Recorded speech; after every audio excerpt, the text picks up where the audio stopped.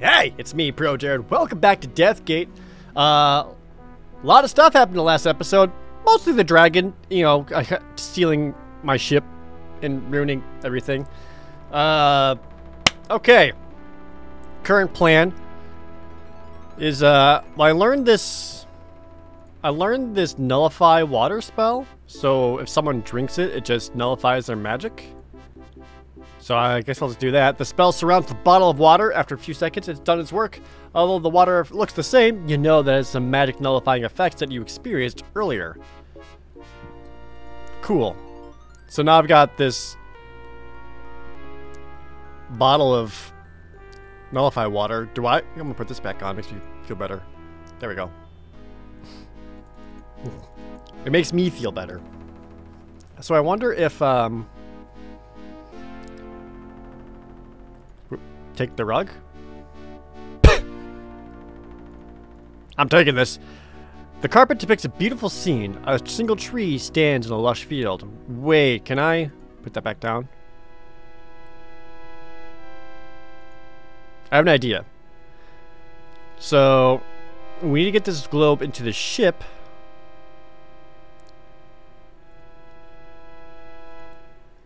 Oh, okay. No. Oh, it's all coming together. Okay. Okay, so this is another ship, not mine, it's theirs. Sama's ship. Okay, so it's got the wheel, but it needs the stone to get us back. I've got it. Oh my god, I'm so fucking smart. Alright, check this out. So, this is too heavy to lift, right? But we could probably roll it. But if we roll it, it'll never make it there. What if I were to say, I don't know, create a reality pocket onto this rug? You twist the familiar spell into the air. When it takes effect, it's as if the picture in the carpet just comes into focus, taking on a new dimension. The scene, a single tree in a lush clearing, is real. And then I roll this into the carpet, roll up the carpet, and then take it back with me to the ship. But also, I want to see what's inside here. You step onto the rug as if you're going to walk over it, but end up falling into the scene. Your orientation changes. Suddenly, the direction you were walking becomes up. Your balance goes for a holiday, and you tumble onto the lush grass of the clearing. I just want to see if there's anything in here I can use before I do all that. You inhabit the scene woven into the rug. A lone tree stands in a lush field. In front of you, you see the portal. Okay. Look at the trees. Aside from the one tree, the lone tree in the center of the clearing, the other trees act as a circular wall, keeping you inside. They are beautiful, but a little frustrating. Climb the tree? You climb up the nearest tree and look out over an impenetrable forest. It extends as far as you can see. Evidently, the artist who created this carpet didn't think much beyond the immediate scene. I guess this is it. Alright, that's fine. Alright. Just wanted to see if there was anything useful in there. Doesn't seem to be, so... Original plan. Wow! Push it, baby! You get behind the globe and push it against it with all of your might. The stone sphere creaks, then rolls off its stand, bounces down the steps, and ends up on the carpet. Only it doesn't stop there. Since the carpet is now a portal into the otherwhere, the globe falls into it. You see it continue to roll until it hits the tree in the scene. Boop! And yoink! Alright. Hell yeah. Oh. Okay. And now, to get it out, I just... Oh, that's actually a nice decoration. Alright. Will he, roll out on its own, or do I have to get in there and push? Oops. Nope. Push. Again, you gather your strength and heave the boulder-like globe towards the portal. It rolls without much problem. In fact, as soon as the globe is partway through it, gravity on the far side grabs the sphere from your hands. The globe disappears. I'm fucking crushing it, dude. Hell yeah! You step through the portal, back onto your ship. As soon as you leave, the carpet reverts back to its original state. You stand in the cramped bridge of Sama's ship. It has the navigational wheel and the globe where the steering stone should be. Okay, so now all I gotta do is transfer all these runes onto this bad boy. And now I can go back and go after the dragon. That seems bad. I still can't go in there, can I? Oh, an unnamed terror forces me back. Hold on. I'm gonna save the game here. This is important. Oh no, Dargan! So this has the nullify magic, but only lasts for a certain while. If I drink this... Immediately you sense the effects. Your magic power drains away, making you feel as helpless as a newborn. But this also means that foreign magic cannot affect you. Now can I enter this? Oh. There's no doubt that Sangdrax calls this cave home. Blood streaks the walls, and the floor is littered with the remains of previous meals. Look at the bones. These must be the bones of the poor fools who chanced upon Sangdrax. The remains are of all races. It appears that the dragon doesn't discriminate. We got some stalactites and stalagmites.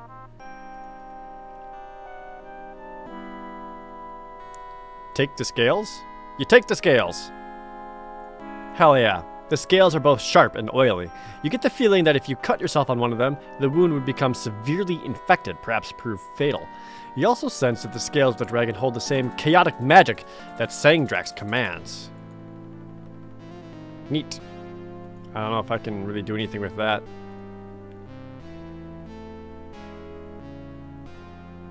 Alright, got his scales. Guess I'll leave. Whoops. You stare at the dragon scales in your hands. Their magic suddenly becomes active. Fear drives through your brain like red-hot nails.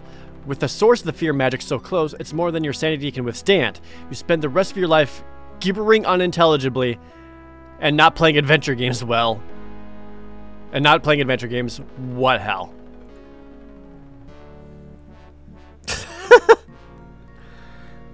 The scales are so evil that when the nullified magic ran out, I went mad.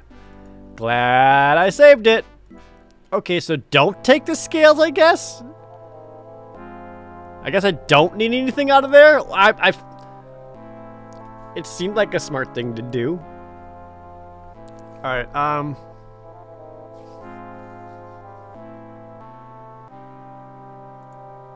need to find my rock. Oh. Oh, now that Sangdrax has left, the stone is no longer reacting to its magic by glowing. Oh, no, that's how I find the rock. Drink this, get in that cave, grab the scales, go back out, drop the scales in the piles of rock.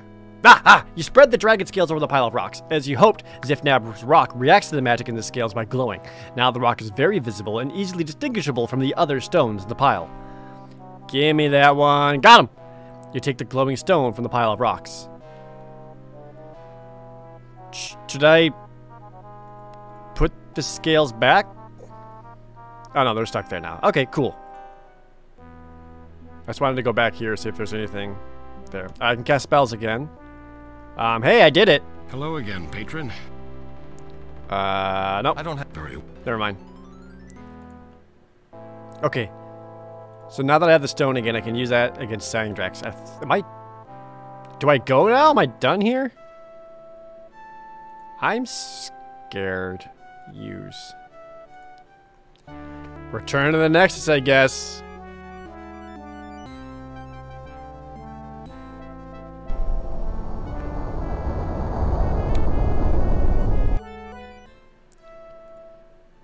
Is everything normal? The gate is very open. Uh-oh. Czar? Czar?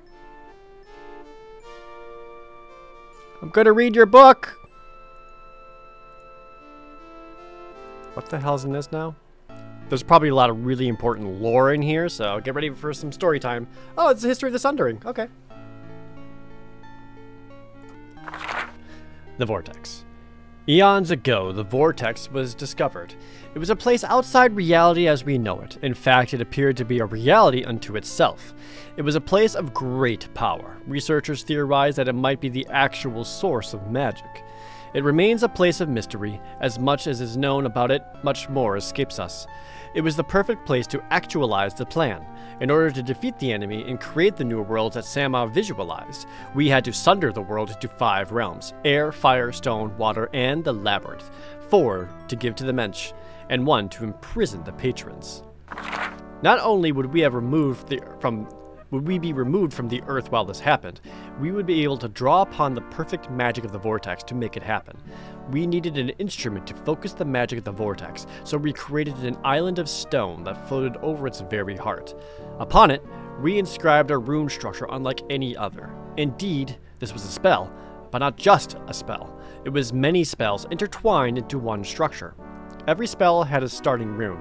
When a wizard traces a spell, the magic flows from the starting rune into the other runes. Upon completion, the spell is defined and it is cast. This rune structure is different. It combines many different possible starting runes.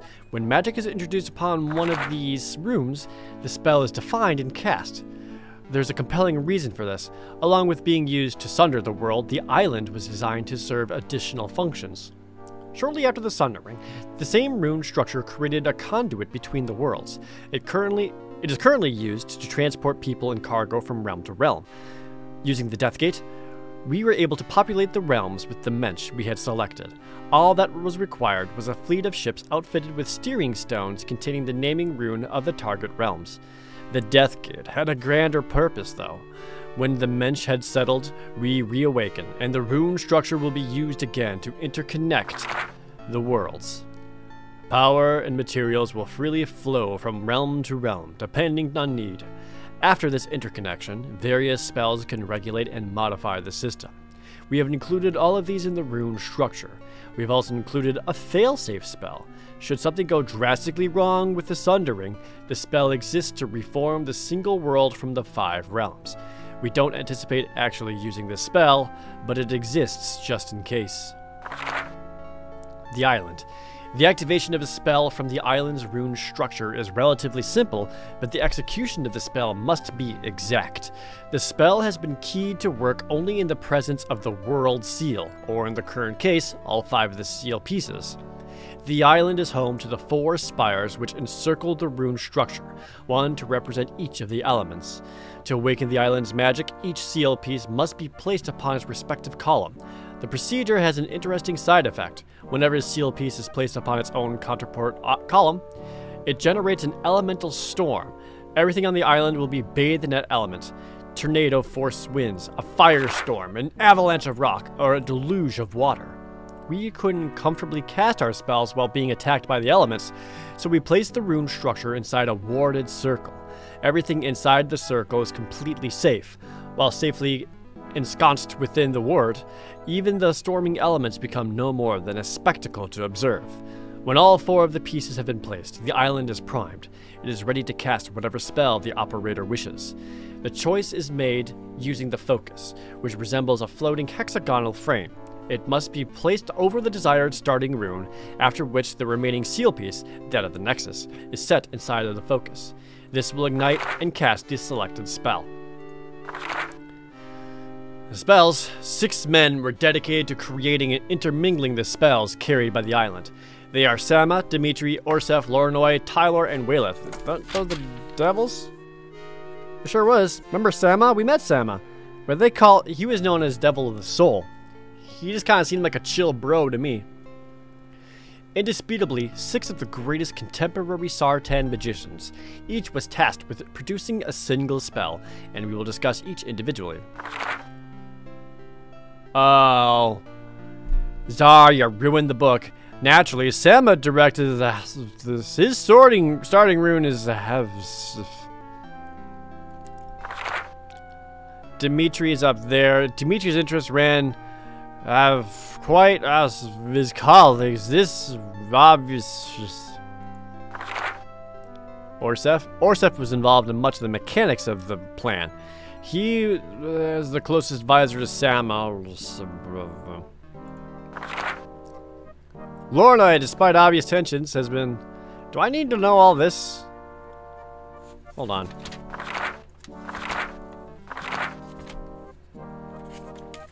I'm gonna draw their runes for themselves. That might be helpful for them. So, like, if that's the Sama rune, it's like a circle guy, and it goes off like that. Just being a quick note boy, don't worry about it. Dimitri is like a half a ribbon going off to the left. Oh, Orsip is easy. He's just a fish hook. No problem. Like or check mark. Oh, so Lornai... Shit. Looks exactly like Sama, or Dimitri.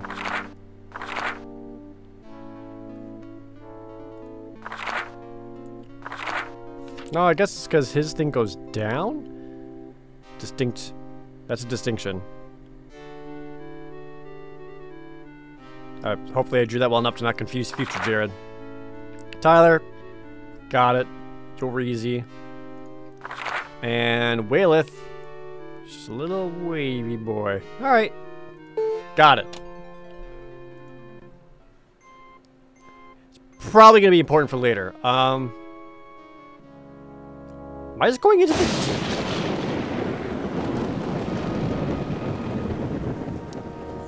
I guess I'm just going into the death gate.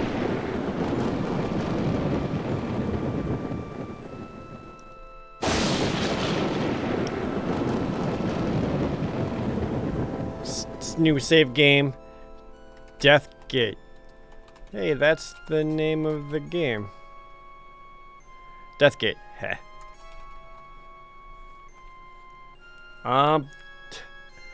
We're going in, I guess. Stone spires tower above a field of writhing vines. You see a dark, twisted forest across the field. Uh-huh. Choke vines? You recall when you escaped the labyrinth. The choke vines weren't much of a problem then.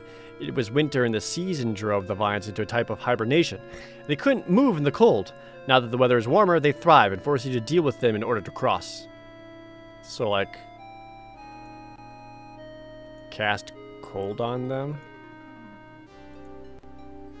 The cold spell floats over the sea of twisting vines. It expands and drops over the field like a blanket. As it does, you see frost form. The vines begin to move more and more slowly until they are torpid, completely still. Hey, I actually got to use the cold spell for something. I did it! How am I doing on points, by the way? 1,100 out of 1,500 points. We're getting towards the end. Alright. Spires. Look at the spires. Countless stone spires project from the field of vines. The line of them extends east and west as far as you can see. Too many of them are lashed the remains of previous victims of the field. Periodically, lightning strikes each spire in turn, starting to the east and moving steadily westward until the bolts are out of sight. Do I want to do anything with these, or just... The remains of previous explorers of the field of vines are wrapped tightly around the spires, the bodies of both man and animal-shaped. I guess I just moved past them? Oop. Back over the field of choke vines you've recently crossed, you see the last gate of the labyrinth, once a very welcome sight. Did I go the wrong way? No, okay. You stumble out of the brush only to come face to face with 3 wounded tiger creatures. Unfortunately, what you know of the labyrinth tells you that the only thing more dangerous than a tiger creature is a wounded one. They stare at you surprised, then let out a growl and tense to leap. You don't have time much to do but run! Oh no, they're hot. I don't want to go in the burial cave. I'm going to go this way. The tiger creatures fall on you in a fury of teeth and claws. At that moment, everything in the world is sharp and covered with blood. You discover that, without an effective plan, a lone patron simply cannot defeat them. Dad, I got an idea. Chase me. They're close on your tail. Chase me. The tiger creatures hesitate when they come to the field, but after observing your safe crossing, they charge in after you. When you pause to look back, they've already about halfway crossed. Now that they see you, they start sprinting. Yes. Sure would be a shame if suddenly the vines heated up and came to life. The frost disappears as the heat spell takes hold. At first the plants move sluggishly, but as the torpidity subsides, they resume their normal activity. The tiger creatures are caught in the middle of the field when the vines reawaken. The plants wrap around their struggling prey and drag them off into separate spires. With wild eyes, the tiger creatures watch lightning strike a spire only a few hundred yards to the west, then it strikes to the next closest spire, and proceeds to work its way down the line. Soon the lightning blasts the two closest spires. The stench of cooking tiger meat reaches you even here. Oh! I just wanted them to be grabbed by the vines and subdued. Sorry, I didn't know if they're gonna get lightning rotted to death. Whoops. Oh, this is fine. Got him. It's fine. Got him. And now I have tiger meat to eat.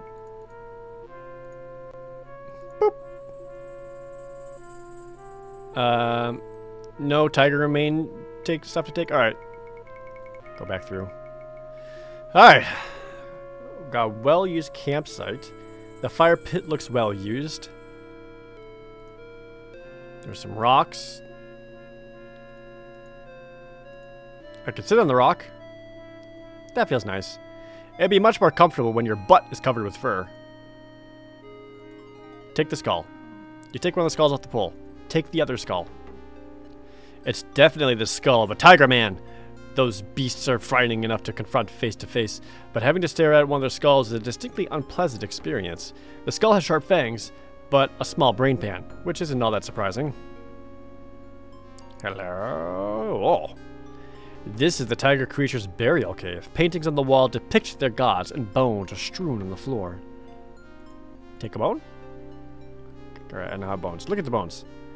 Half-buried bones stick up from the ground. These are obviously the remains of the tigermen. It appears that they are just sophisticated enough to bury their dead. It must have been a tough decision for them. Respect their fallen comrades, or lunchtime. Look at the cave painting. The crude cave painting depicts a dark god of the tiger creatures, presumably death, chasing after its tiny feline followers and shooting bolts of lightning. It is clothed in a black robe, which only shows a skull-like head. It's an interesting insight into the tiger man religion. Really? A black robe and a tiger skull? Talk to the tiger skull. Alas, poor tiger. I knew you not. But then again, if I did, I probably would have wanted to kill you too.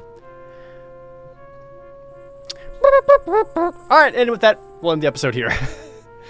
Damn, this is it. We are actually in the Death Gate. Well, that's damn exciting. And so I'm pretty sure at some point I'm going to need to wear the robe and the skull as a mask to trick the tiger people into thinking I am death. Which kind of rules. That's a fun concept. Alright, so we'll leave this episode off here. As always, thank you guys so very much for watching. See you next time.